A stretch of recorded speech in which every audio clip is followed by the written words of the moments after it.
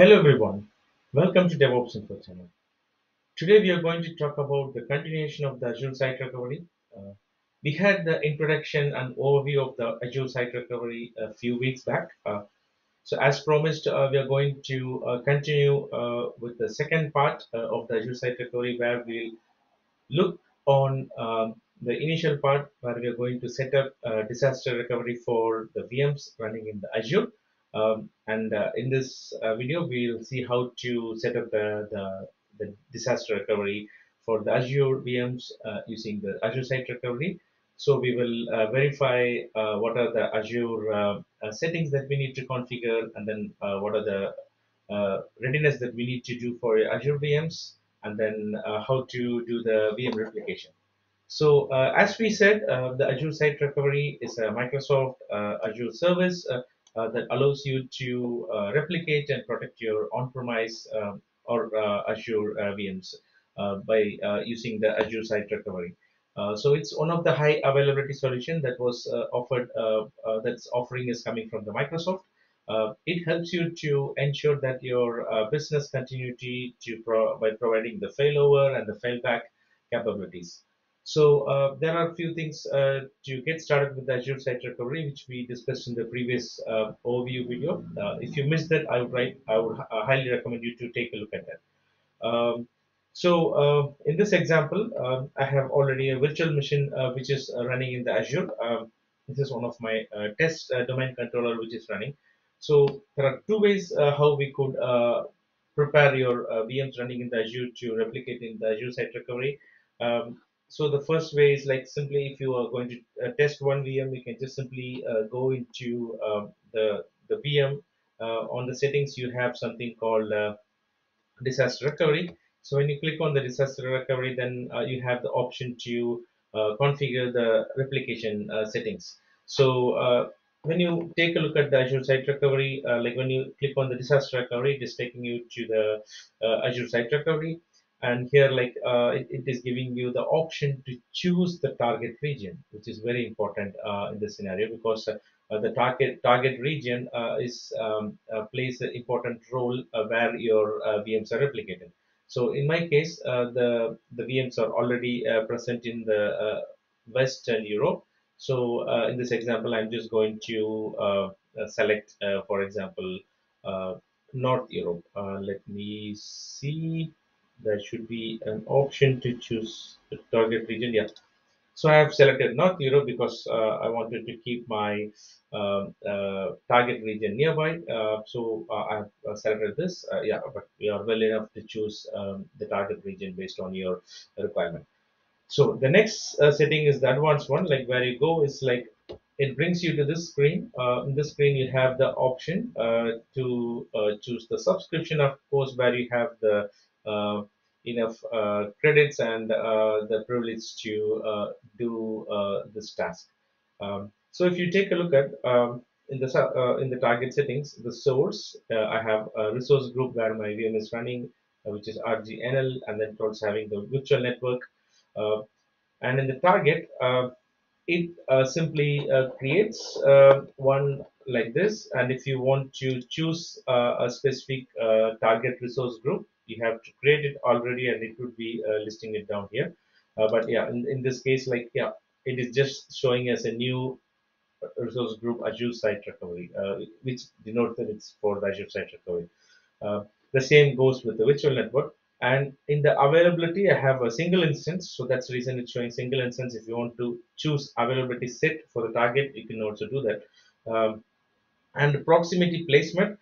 This proximity placement is something like placing your server somewhere nearby, so that will you know make sure that your server is reachable. So in the proximity placement, you have an option to drop down and select. You can choose the proximity placement. This is the general settings. You have the subscription, resource group, virtual network, availability, proximity placement, all these things that we have to select.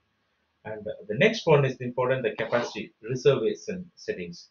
So in the capacity reservation groups, you have an option to uh, reserve a capacity. So this is on-demand capacity reservation that enables you to reserve the computer capacity in Azure. But however, it's not mandatory that you need to select. But if you select, then yeah, it's reserved for mandatory. So and also in the storage settings, you have something called the option to churn the VM. So this normal churn is like something the VM which is running instance, for example, doing a normal operations. It's not consuming a lot of read write. But if you are using a high intensity VM, then you have to choose the high churn VMs. So this is very important to choose based on your utilization of the VM. So here, this is also cache storage account. This cache storage account, you suggest to leave it by default. So and the source managed disk. Here you have the standard HDD. If you want to make it to premium HDD, you can select it. And the disk to replicate, you can select to include. Yeah, it's selected by default, so you don't need to do anything. And in the replication settings, here you have the vault subscription, the recovery services vault, resource group, and replication policy. And in the extension settings, this is very important that you need to take a look at it. Here you have two options to update your VM which is replicated. So here you can say allow Azure Site Recovery to manage, which will automatically manage and replicate your VMs and do the updates. Yeah, it will do the updates by its own, so you don't need to worry about it. But when you choose an automation account, then you can have an automation account through which you can manage the update of your VMs. But in this case, it's better you just leave it to the Azure Site Recovery so that you'll be able to take it until and unless you don't have any further customization to specifically do the update on your own. Uh, and going next, for example, this is what we did. And then when you do a start replication, it is just simply going to start replication. So it's creating the target resources. And I'm also doing it right now when I'm doing the video. This is also, just a direct demo. I did not prepare it upfront. So let's see what is the status once the application is completed. So now after a few minutes, we are back because it took some time for the replication to complete. So the moment when the replication is complete, you just need to go into the recovery services vault, and here you can see the new recovery services vault which is created. So when I navigate into the recovery services vault, this is the recovery services vault created as a result of the task that we did from that particular VM. So here you just need to go into the site recovery because we did not do the backup. So when you go into the site recovery, here it is going to give you overall health of the VMs. So here we just did one VM to the Azure Site Recovery. Here it says the replication health, and then we see one warning.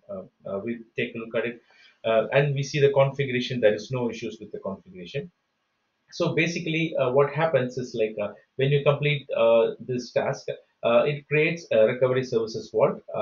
So the recovery services vault is a central management entity for the Azure Site Recovery.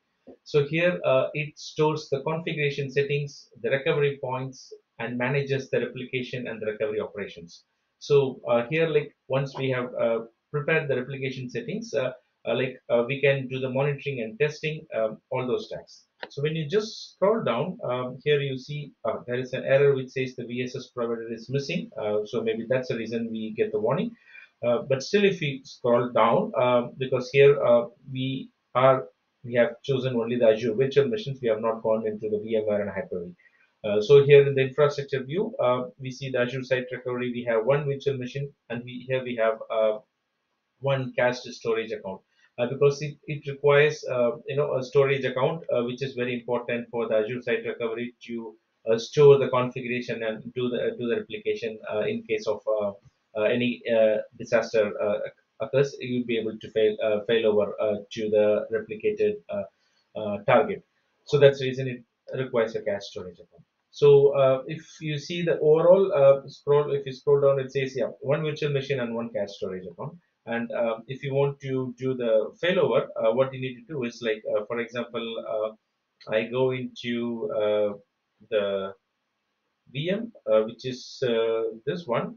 For example, yeah, this is the VM, which is replicated. So if I go and click on the VM, so here you have an option to right click and do an option to do a failover, test failover, cleanup test failover, and all these things.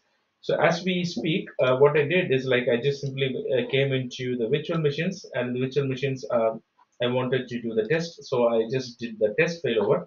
So as a result of that, it is executing some action. So if you see the test, it was yeah, as a result of it, it is doing some action. So we need to give it some time. So here it says the status. So when we go here, yeah, prerequisite check for the test failover is successful. Creating a test virtual machine is successful. Preparing the virtual machine is successful, and starting the virtual machine is successful. So in this case, like, the test failover, what we did is correct. So if we go back and see for the virtual machines, I'm not sure if it will see. We'll see a new virtual machine. Yes, of course we see. So here we see the HQDC test, because this is the test virtual machine. So it is also created in the region North Europe, and it is running. Um, and yeah, so we see your VM is replicated and is running. So if we go to the HQ test, I could see all the configuration, whatever it was present. I had the 4 gigs memory. Yes, of course, it's having the same Windows 2016 data center. So basically, after doing the test failover, I had an option to do the cleanup test failover. So I did the cleanup test failover. So let's see, after doing the cleanup test failover, are we able to see the VM which was created as a result of the test failover? I'm just refreshing my portal. Um, let's give it some time. Yes, that's well.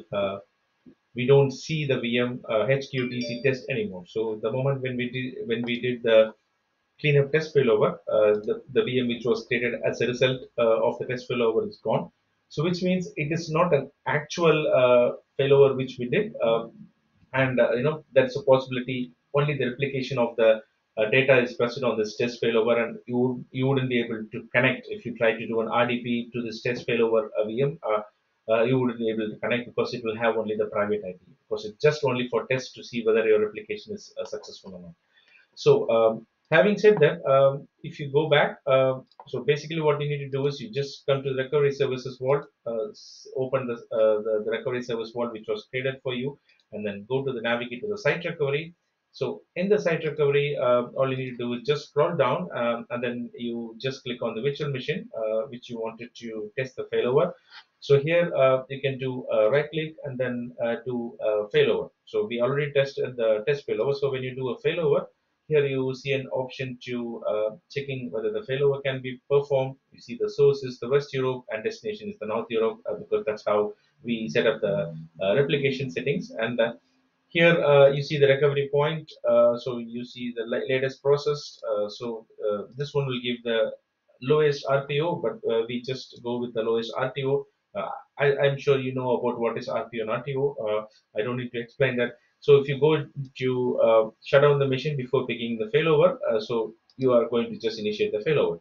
I'm sure this failover process is going to take some time, but this is the way that you need to initiate the failover.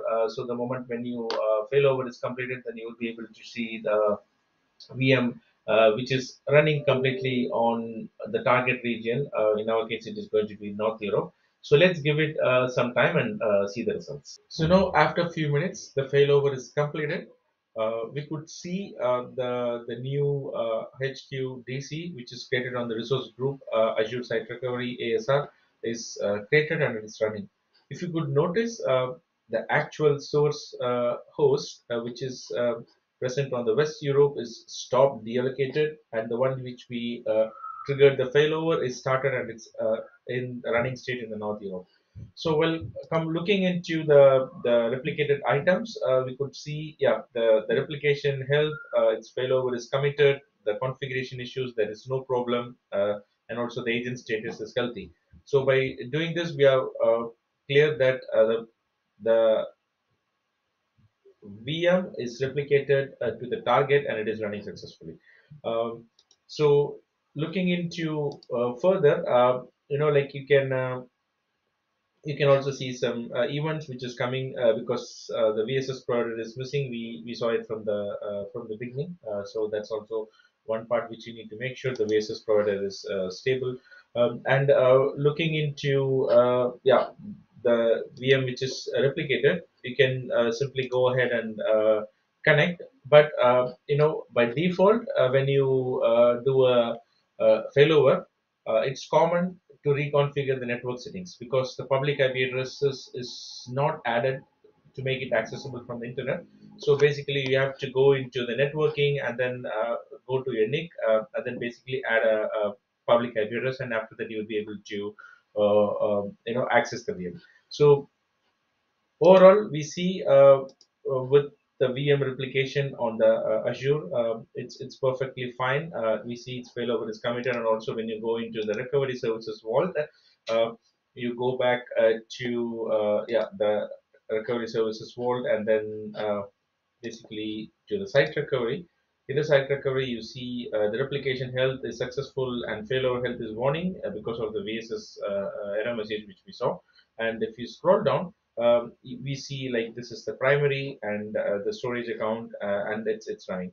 So if you would still like to do further things, like for example, if I want to do the disabled replication, I can do that because currently this is made as a primary. So like currently this is running as a primary. So if you want to do the failover, I can do the failover. It would go back uh, to the Western Europe, which is the target in this scenario. So I can also do a disabled replication if I wanted to do, but yeah, there is no point in doing that. In few cases you can do a disabled replication, for example, in also the Azure Site Recovery, the recovery services vault is used to migrate the VM from the on-premise to the cloud. In that case, like we do the failover, and also we do the disabled replication. Those cases are completely different, but for keeping as a disaster recovery high availability solution, you can just simply do the failover and leave it failover, and then you have to do the commit. And after you do that, you are definitely having a perfect failover solution for your VMs, which is running in the cloud. The same thing you can do it on the for the VMs which is running on your data center. All you need to do is you have to install an agent, because if you go here for the VMware or for the Hyper-V, you have to for the Hyper-V, it's for Hyper-V and VMware, it's also a little bit different steps. But for any domain controllers or for the servers which is running in a data center, you need to have the agent installed, and you need to have the connectivity. There are few URLs that you need to have the connectivity for this recovery services vault to be functional. So those things you will definitely see them on the Microsoft website. I will also share that definitely the link along with this video. So overall, what I would say is, the Azure Site Recovery effectively support the replication and disaster recovery for your Azure VMs. The similar process and procedure can be definitely carried for VMs which is running in your data center, and also VMs which is running in Hyper-V and the VMware. So basically, the Azure Site Recovery offers several advanced features, but it's very important to know that you need to understand what is your requirement, the current configuration, and based on that, you need to run a proof of concept before implementing the Azure Site Recovery in a production environment, and see if it meets your requirement. That's all I wanted to talk about the Azure Site Recovery, and hope you enjoy this video, and thank you.